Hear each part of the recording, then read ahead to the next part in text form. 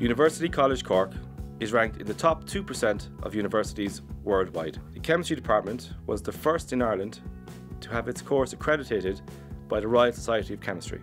Analytical chemistry is all about developing methods and techniques for the testing and analysis in any science-related discipline.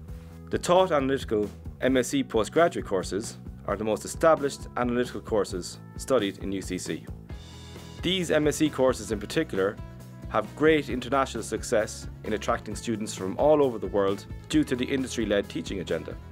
MSc degree courses are provided in 3 key areas of analytical chemistry, environmental analytical chemistry, and in pharmaceutical analysis. These courses have an industry advisory board that provides crucial industry feedback on both the teaching strategy and practice for the taught postgraduate courses in analytical chemistry.